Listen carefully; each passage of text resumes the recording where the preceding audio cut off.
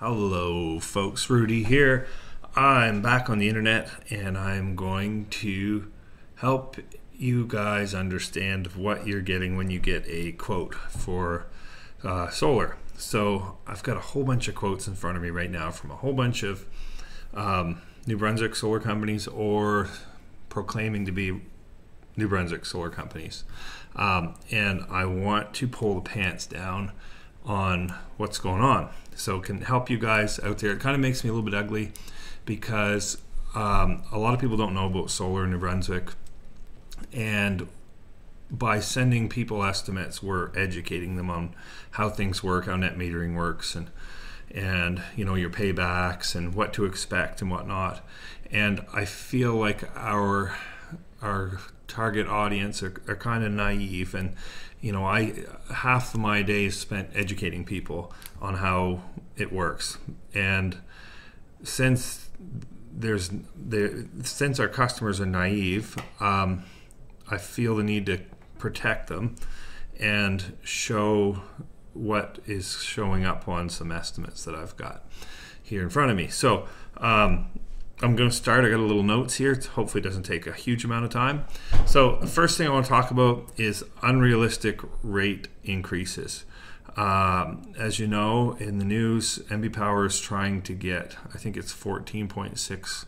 They're trying to get 14 point or so almost 15% increase this year, and it's a proposed increase.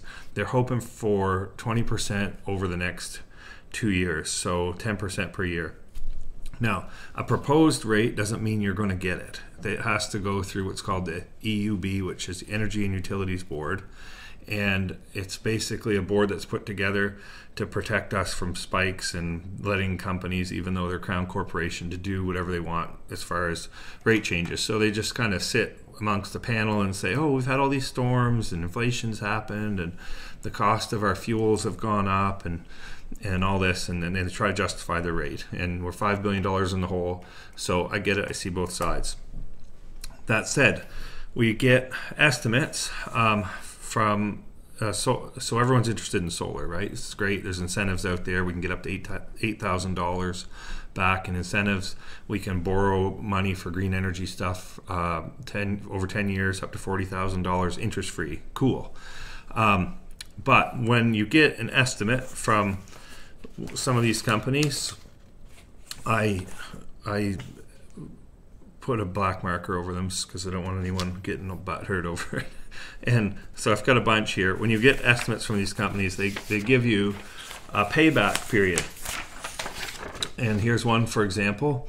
And they kind of write it out and they say, you know, this is how much power you're going to save based on how much solar you have over X amount of years. So this one here has a 10% increase. Let's see if I can make it happen here. Right there, 10% increase per year for the next 20 years. So what does that do? It makes the payback on solar look very tasty. And the reality is, if we go to Statistics Canada and we look over the last, say, 20 years, the average increase has been 3.75% on average per year for the last 20 years. And that information is available to anybody, including these companies. So yes, there's a proposed 10% over the next 2 years. Will they get it? Maybe. Does that justify increasing it for the next 20? And it compounds too, right? Consider that. That's 10% on top of the last 10% on top of the last 10% increase. So it makes the payback look really good because it makes our power rate, you know, go up to 26 cents on year 16 per kilowatt hour, where it's, you know, a little under 13 right now. So historically, we haven't seen that. We're basing quotes on I guess proposed rate changes, and just because it's over the first 2 years doesn't mean it's going to be, if they get it, it's not going to happen for the next 20. So you might get a solar quote from this company, and I won't say who, but I actually took that picture.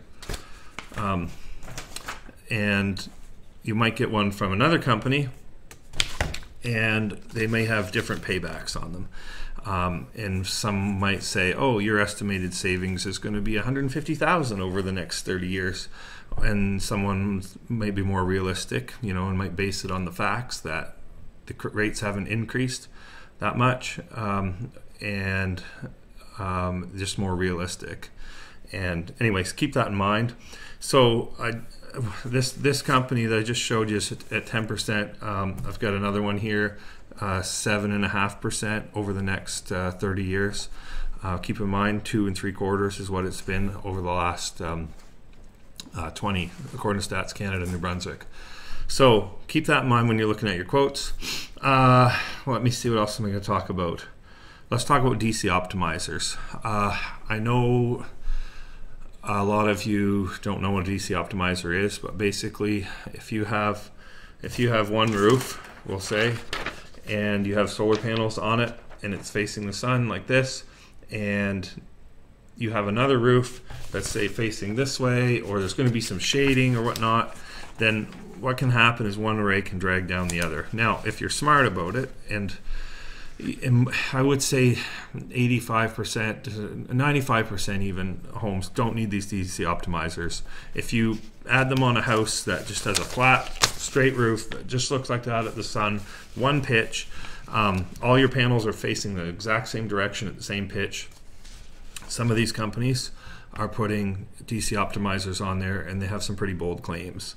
And I think I'm going to put a YouTube video about that. Maybe it's kind of technical, but I've used DC optimizers, and I've used microinverters and converted to AC on the roof, because there's certain cases where it works.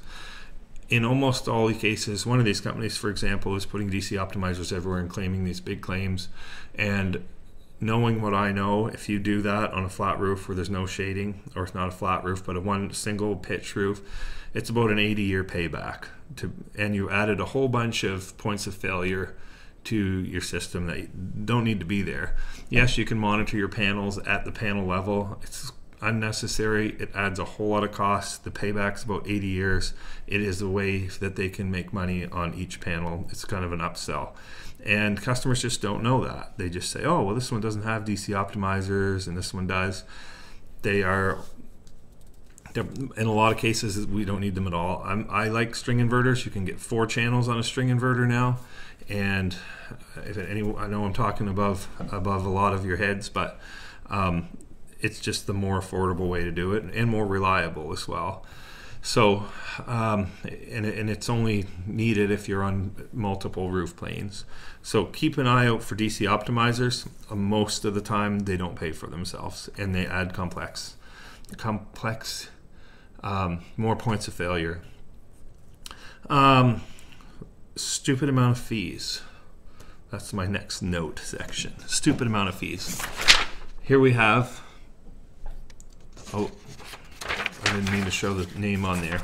We have a whole bunch of fees on here. And this is from a company that is from Ontario, and you can't quite see them.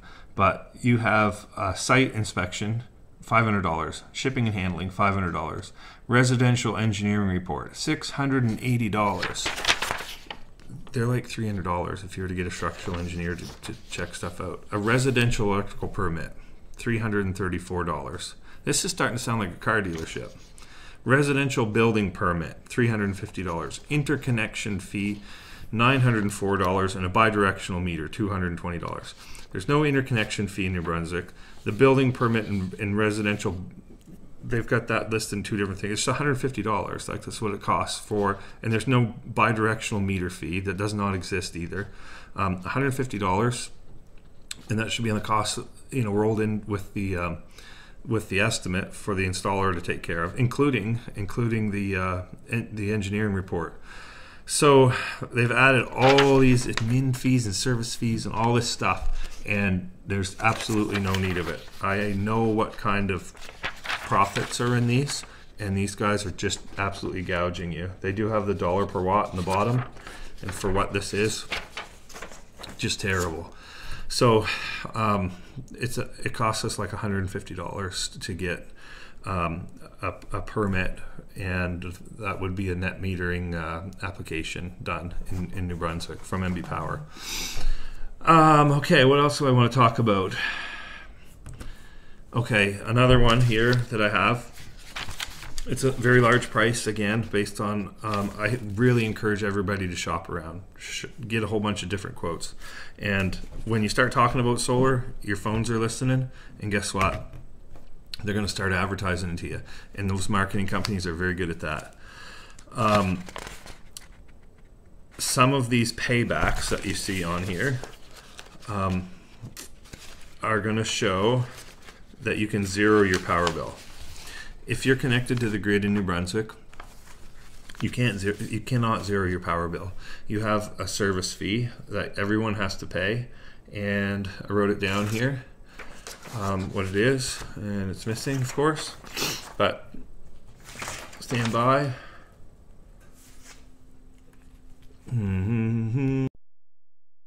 Okay, I've got it right here, right from the MB Power website. So a service fee is a fee that you're going to pay just to be connected to the grid, and that includes like maintenance on the poles, tree cutting, just the cost of being hooked to the grid. $24.57 for the city folk, urban, because you guys are more densely put together and you have less trees.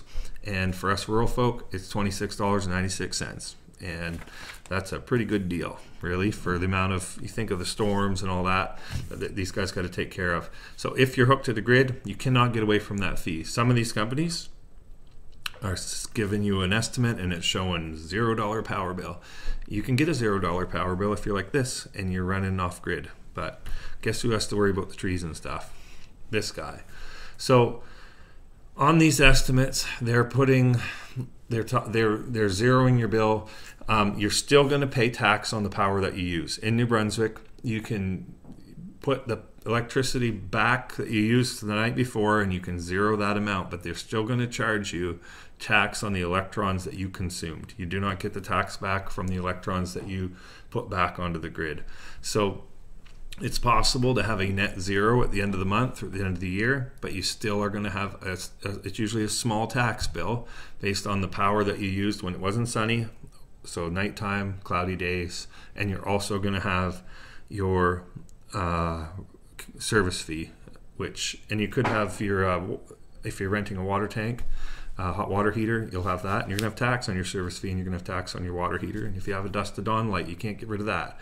So on these estimates, they're showing $0 power bills. So how come these guys can get it down to $30 a month and these guys can get it down to $0? It's just misinformation. Okay, let's talk about last thing, the add-ons. So some of these guys have little add-ons on here. Here we have an Emporium energy monitor. I believe that MB Power should have one of these in every single house. You can add that onto your solar for $1,997. That exact same unit is on Amazon for under $200, and most people can install them themselves. So if that does not set a precedence on what's going on here, and we're kind of trying to take advantage of our people who don't know, I'm just hoping that this video has some type of effect on that. So there's a lot of companies popping up, and the reason is New Brunswick is ripe. We don't have solar because people don't know about it, and I'm kind of teaching a lot all day long, and I see a lot of companies popping up all over the place. Here's another one, and that's me on their website. Far out. I don't remember being part of that company. Anyways, beware, folks. Just thought I'd make this video and kind of, like I said, pull the drawers down on some of the stuff that's going on. Do your homework, and I hope that you learn lots, and I hope you get good information and are not taken advantage of. And if there's any questions, you can put it right in the comments of this video or ask someone who has solar. That's who I always tell people to talk to. If you have someone to talk to you about solar, Ask them, do you have solar on your house? Why don't you? I always ask people who call me from a call center, and they'll try to sell you something. I'll say, do you have that credit card? And they'll say no. And I said, well, it can't be that good, is it? Anyways, do your homework. YouTube's an excellent resource. And I mean, there's a lot of stuff, even, I mean, the Brunswick special, right? Every province has different rules. We don't have time-based billing yet. We are probably going to get it, but I don't think we should be quoting that to customers. I don't think we should be quoting 10% increases every year that compound themselves when it has not yet happened. When that happens, sure, let's put it on there, and let's be realistic, folks. Does solar make sense for people? Most of the time it does. Some of the time it doesn't. And anyway, there's no need to inflate numbers. There's a huge market out there, and I hope that we don't put a black mark on the industry by, you know, going full-blown car dealer on this stuff. Anyway, that's all I have to say this evening. Have a lovely night. I'm not done yet. What are you really looking for on a solar quote? You should be looking at production numbers, which should all be relatively the same. So how many solar panels got put up, and if they're sizing their inverters correctly, string inverters versus microinverters versus DC optimizers. It's going to be a little bit of difference. It's going to be a cost difference. Take those, compare them with the price. A string inverter is going to be cheaper than microinverters, and it's going to be cheaper than DC optimizers with a string inverter. Look at the production numbers. Most of the software that we're using, we're either using, I use Open Solar. A lot of people use Open Solar, it's very customizable. Aurora and SolarGraph. And the production numbers are set in a lot of these. So look at how many panels you get, how many kilowatt hours you get per year, and then the cost. And a lot of them are hard to find out what the actual cost is because they're rolling the incentives on top of it, and they're not quite showing that. But there should be like $1 per watt. It's just how a lot of us price the jobs. We've just been at it so long, we know what things are going to cost and based on the size of the job and whatnot.